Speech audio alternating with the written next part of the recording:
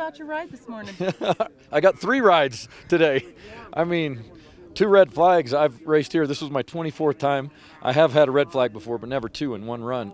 And I've never been red flagged so far up the mountain.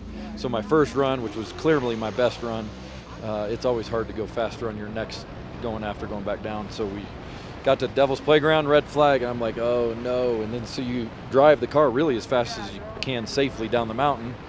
And then the crew, the Geico Racing, team was amazing all week long. Our car really didn't finish any practice runs. We had problems. So for us to come up all the way to Devil's Playground, turn all the way back, run hard all the way down, turn around, and then go, and we got a red flag at campground. Unbelievable. I'm like, you've got to be kidding me. Turn around, go back down again, check tires, check the engine, put more fuel in it. Smoldering hot in the race car, just staying strapped in that long. But the Geico Chevy, I mean, for not making practice runs this week, for it to stay together all those miles, I'm just thrilled, and I'm so thankful for my team. They just worked so hard all week. So almost had a sub 10-minute run, 10 flat. I just can't believe it. Our first run would have been under 10. Yeah. We still didn't have anything for Peter Cunningham. He was 2nd overall, let alone in Pikes Peak Challenge. Like, that car is just so fast. He's a great driver. So congratulations to Peter on the win. Sure, great. Are we going to bring this car back next year? I hope so.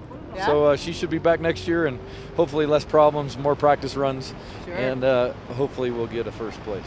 What caused you guys to miss some practice runs? We had different mechanical issues.